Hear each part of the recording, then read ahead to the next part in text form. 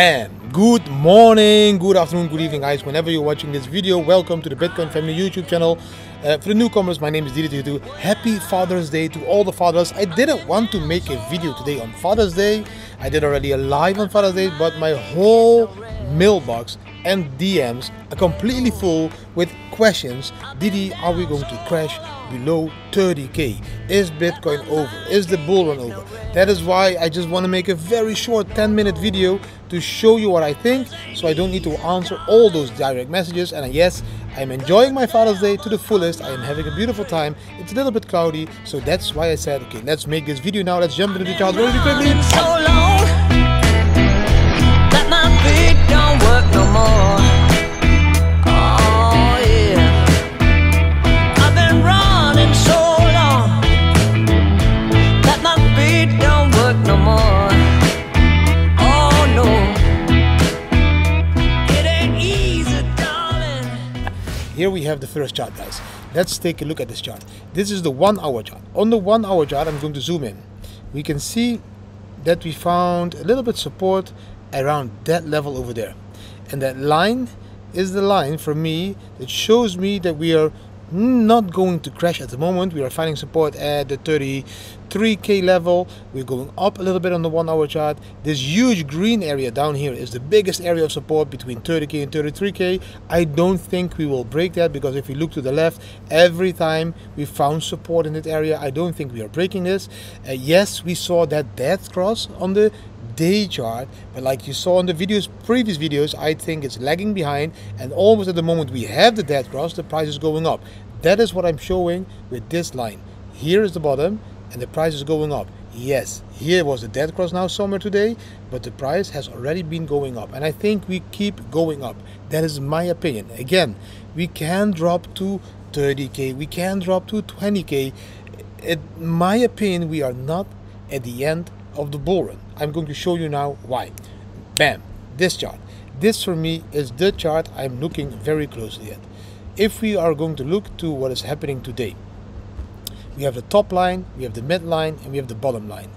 The crash that we saw from the top of 60k to this area over here, 30k, is a 50% crash, 52% crash.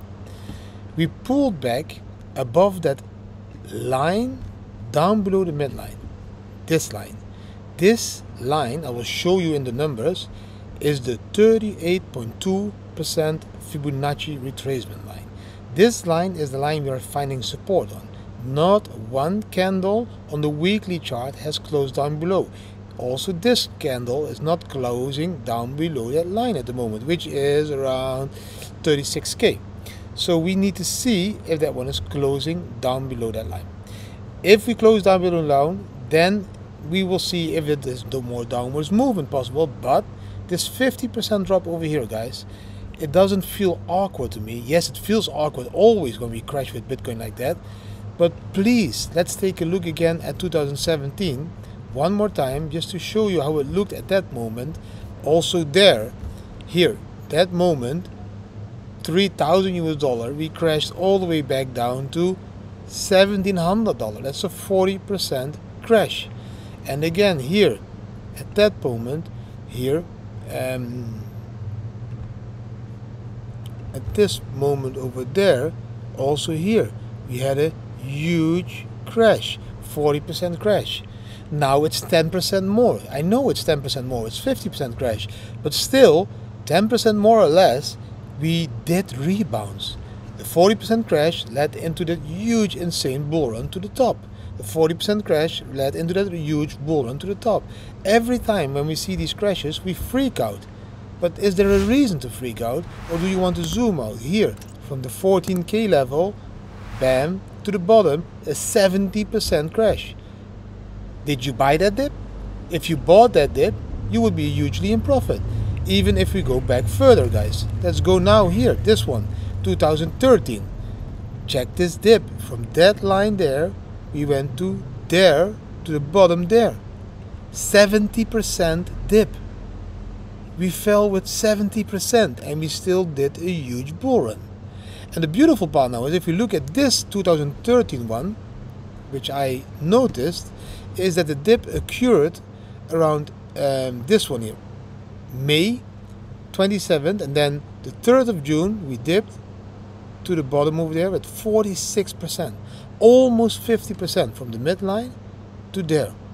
And that was exactly the 3rd of June, and the bottom was in the week of the 15th of July. And now if we look to that, we found support on that green line, we went a little bit sideways, and then we went above again, and then the bull run came. If we now look in today, that 50% crash, could that be the same thing happening that we saw there? Because we crashed from this line, the 1, 2, 3, 4th from above, to the one down below the midline. Now we crashed from, let's check, 1, 2, 3, 4th line from above to that line down below that midline. So for me, it still is just the middle of the bull run. Why? We didn't touch the top of the line. We didn't touch the top of that line. We didn't touch the top of that line. We still need to touch the top of that line around 100k. So in my opinion, the crash that we saw there, that 50% crash from May till July, is the same that we are seeing here, that 50% crash. And that will be finding support around that green line that you see over there. As well here, the green line, we will come slowly above that one and then continue to maybe December somewhere where we will see that top. If we do it December, it was December here in 2013, it was December here in 2017, it will be December here in 2021 probably. So that is how I look at the charts, and I think that plan B, BAM, is looking in the same way at the chart, because he's saying Bitcoin is below 34k, triggered by Elon Musk, energy FUD, and China's mining crackdown.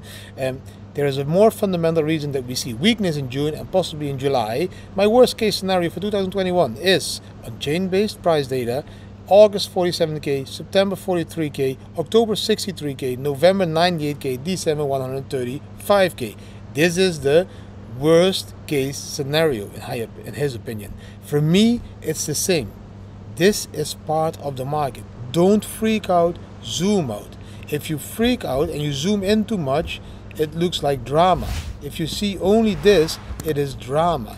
It is like, oh my god, the market is going to crash to zero.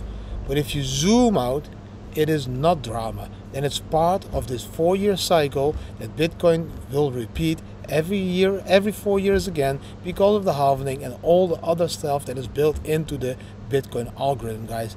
I think the drop here from the beginning of June till July, that 50% drop, is the same that we saw here now. So yes, we can go sideways a little bit, around 30 to 40k, but there will be a moment we will break that midline and go to the top line. Okay, that was everything. A very short update video so that you, bam, understand exactly what I think about the charts, how I look about the charts, why I'm not freaking out, why I'm doing lives with my daughter on a beautiful Sunday on my Father's Day, because I'm not freaking out. It is part of the 4-year cycle. I'm not seeing a crash to zero. I'm not seeing a crash to 20k, 24k, maybe a wick to 29, 28k is what I expect. But who am I? I'm just the guy that says bam, bam, bam many times. But for me, part of a 4-year cycle, we will go to the top in the end of this year and maybe even into the year 2022. We don't know for sure. But the important part is you manage your portfolio. You have a huge part that you hodl. You hodl that one, and that you hodl for the next 4 years, because maybe in 2025 you will go to 1 million per Bitcoins, and there is a small part, like 20%, that you trade with. And these moves are perfect to trade. That is what you want. You want the volatile market so you can multiply your Bitcoins. That was everything. I hope you really enjoyed this short update video. I'm going to enjoy my Father's Day again now. If you enjoyed the video, give it a thumbs up, share it with your friends and family, subscribe to the channel, hit the notification bell, and please leave a comment. What do you think about this chart? Thank you for watching. Hope you have an amazing day, and see you tomorrow again, guys. Bam!